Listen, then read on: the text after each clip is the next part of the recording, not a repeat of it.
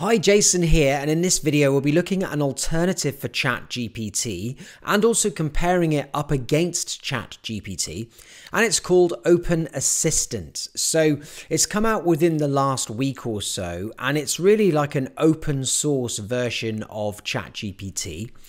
As it says there, your conversational assistant, state-of-the-art assistant that can be personalized to your needs. It can retrieve stuff from the search engines as well, so that's pretty cool. A building block for developers, so you can also integrate Open Assistant into applications. So there's kind of the breakdown. You can go ahead and open a free account. All you have to do is just confirm your email, and then you're straight in. And this is what the dashboard looks like. So it's quite neat and well designed, simple at this point.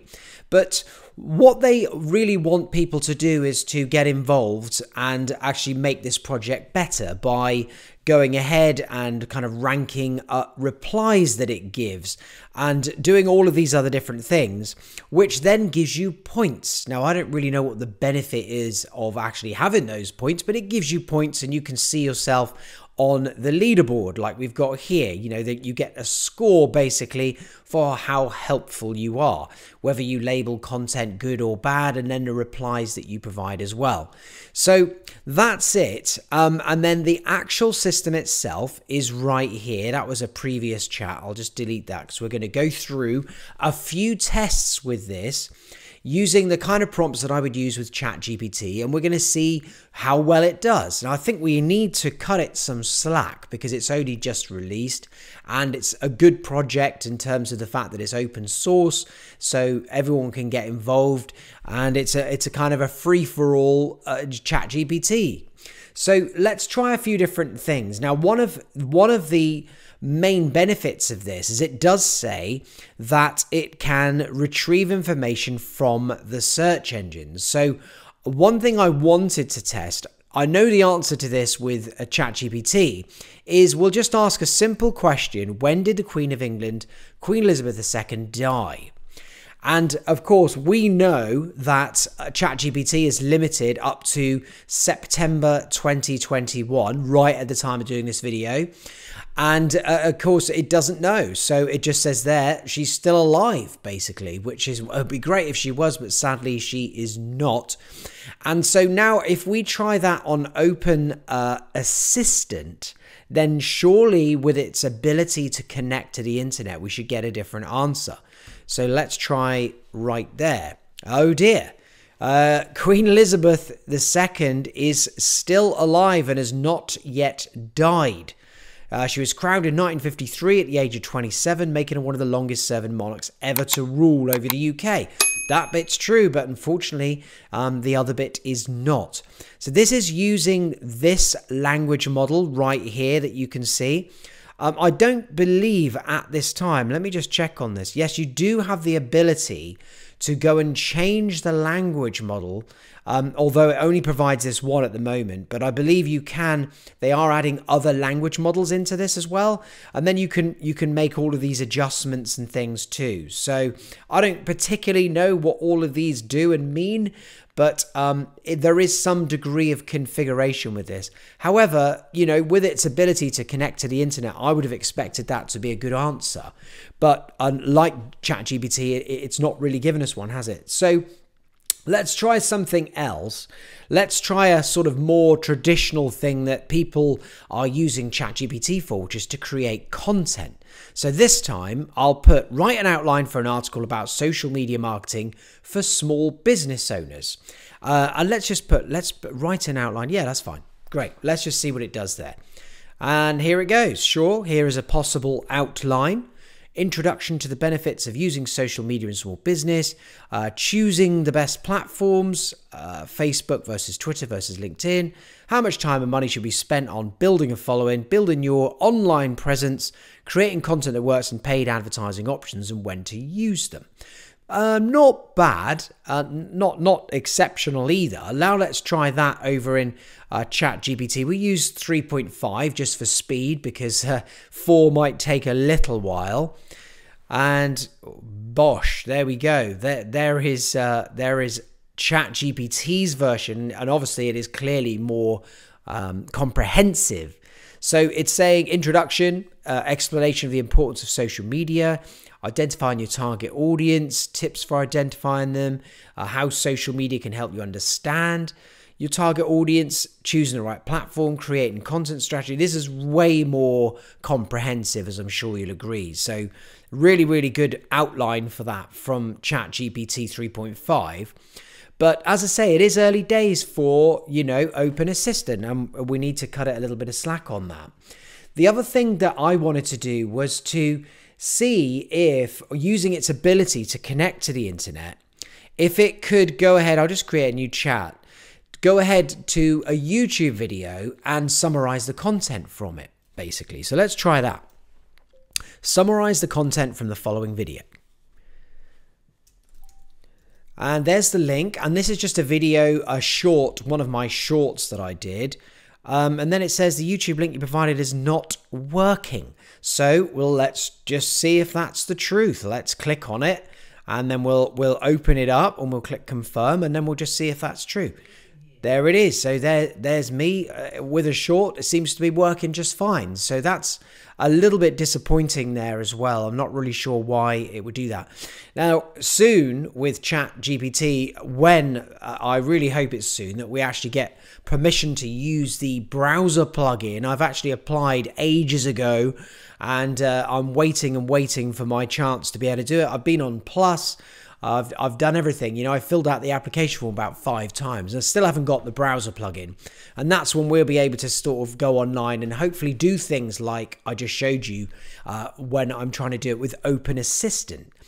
But so yeah, that's kind of a fail really for me. Now, what about coding? How well can this Open Assistant do coding? So I'll ask it to just create a simple website for me using HTML that tells a joke. And let's see how it gets on for that. Oh, it says error aborted by worker.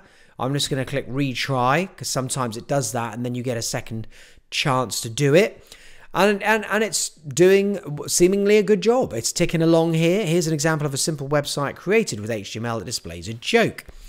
And I can see, I understand basic HTML, and this does look absolutely fine. We've got our, main HTML, the header, the body, and the body ending tag. Why did the tomato turn red? Because it saw the salad dressing as its joke, so that's pretty cool. And then let's just go and say, can you make it look nicer using some CSS, which is cascading style sheets. So it's going to apply some styling now. And I like the way it says to make the website look more presentable. Here's an updated version of the code with some basic CSS applied. So it's put a light blue for the background color, increased the font size of the H1 tag, and then make text visible on a blue background, color white. Now that's interesting because I don't think white text on a light blue background is going to be the best idea at all, but it does at least make it bold. And then it's given you the code again just there for the main website, though it doesn't look like it's linked. It doesn't look like it's linked the CSS this here to the website. So that's interesting. But now let's just go and try ChatGPT and see how ChatGPT gets on. We know that ChatGPT is pretty awesome at coding usually. So here we go. Done. It's so fast now, when you're using 3.5 at least. ChatGPT 4 for me has been a little bit of a letdown in the way that it produces content. So often it stops in the middle of producing whatever content you've asked it to and you have to type in continue. And then sometimes that messes up what it was doing. Like if you were having some code done, sometimes it puts it in the response rather than in this nice copy box like that. So yeah, not been overly chuffed with that. But here's an interesting thing. Here's an interesting thing. Have you spotted something about the code that ChatGPT has produced? It's exactly the same in terms of the joke. Why did the tomato turn red? Because it saw the salad dressing. Now that's a little bit odd to me, you would have to question, what are the odds of it coming up with the exact same joke?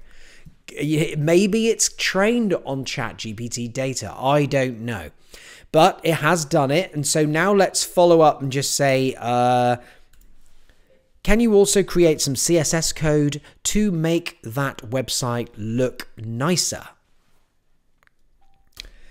And it should have no problems in doing that. So, okay, what it's done, instead of having a separate CSS styling sheet, it's just put it straight into the main website there as well, by the look of it. There we go. That's fine. You can do that. You don't have to have it separate. And that would work perfectly looking at that code. So, good job from ChatGPT. No issues there at all with that.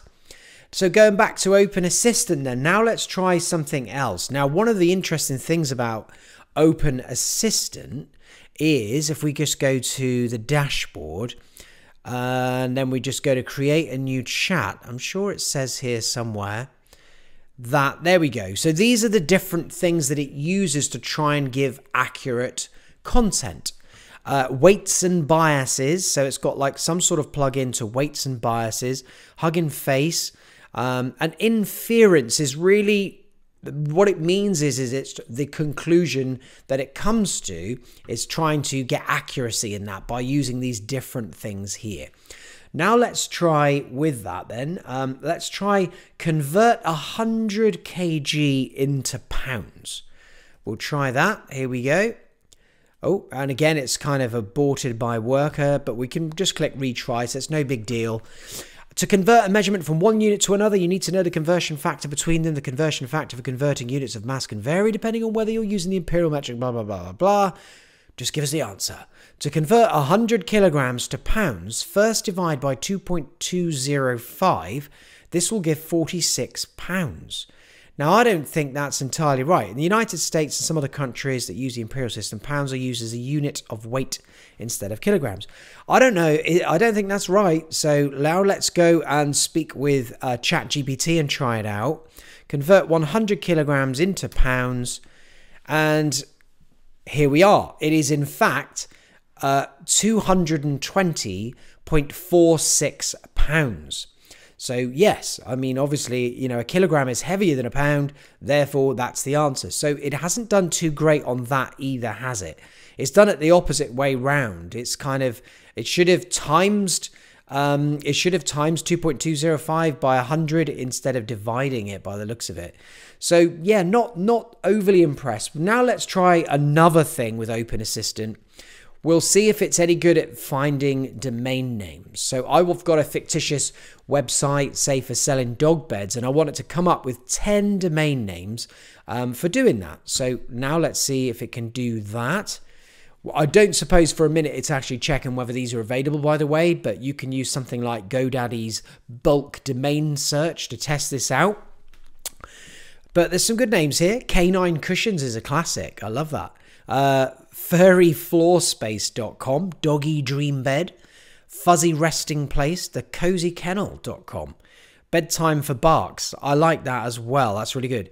Hound Home Haven, Snooze Spots for Sniffers. It's a little bit too much there, but that's still pretty good effort. Paws Perch. That's quite good. Now let's go over to ChatGPT and see what GPT 3.5 can do. Paste that one in. Gosh, so fast, isn't it? Doggy Dream Beds. God, was that over there? Let me just go back over there. Doggy Dream Bed. You know, this is really interesting the way these two different platforms are coming up with some seriously similar things here. Canine Cushions. And what have we got over here? I'm sure we've got caninecushions.com. It's just so similar, so interesting. This language model must surely be using something, the same information as ChatGPT was in order to train itself. Otherwise, how could it just be so similar like that? Pawsome Sleeps, Woof Nest, petslumber.com. There's no chance that that's going to be available. But maybe I'm really interested to know actually is actually that available? GoDaddy, let's just go GoDaddy. Good grief, can't spell. GoDaddy.com. Let's just go and see if that's available. That's really interesting. That's such a great name. Oh, GoDaddy, here we go. And Canine Cushions, I don't think so, not in a million years, because it's just too good. But if it is, I'm having it. There we go. Oh, Canine Cushions is taken, but you can use their very expensive broker service to see if they can beg it off the owner. All right, nope, so that's not available, but so it's not checking availability with Open Assistant, which would be a big ask, to be honest with you. But now, using something like AutoGPT, I think you probably could get it to go and actually find or suggest a ton of domain names and then go and test to see if they're available using something like GoDaddy's bulk domain checking service. So maybe I'll do another video on trying that out when I test AutoGPT fully. But there you go. This has been like a good test of Open Assistant. It's early days, like I say, so I certainly wouldn't want to give these guys too much of a hard time. They're trying to do a good thing. They're creating an open source ChatGPT for everybody. They're not charging for it at the moment, so it seems like a good project, and I wish them all the success. You can find the link underneath to give it a try. However, if you're a business owner at this point, you are not going to really want to be using this. You're definitely going to want to be, using ChatGPT, I would say, over that for creating things like articles and stuff. I mean, you can see the quality of the outline here that ChatGPT produced compared to Open Assistant. By the way, if you're really into ChatGPT and you want to learn how to, create amazing content with it and use it to the max, so that you're right up there with the latest AI tech, then I would definitely encourage you to jump over to ChatGPT Users. It's my free group where we have nearly now 4,000 members of AI fanatics, all talking about the latest AI image producers and the latest things like Open Assistant and the ChatGPT, obviously Adobe Firefly. We're all just mad about AI, and you're invited to come and join for free and have a chat and get involved. Everybody is really generous with what they share. You can have a look at the latest prompts that people have submitted right here. So really good content in here for you, and it's yours for free. So that's it. I hope you enjoyed this video. If you did, please do like and subscribe, and I'll be doing some more content very soon. And no doubt at the end of this video, you'll see some recommendations of more videos to watch if you're into this sort of stuff. Once again, thanks for watching, and I'll see you in another one.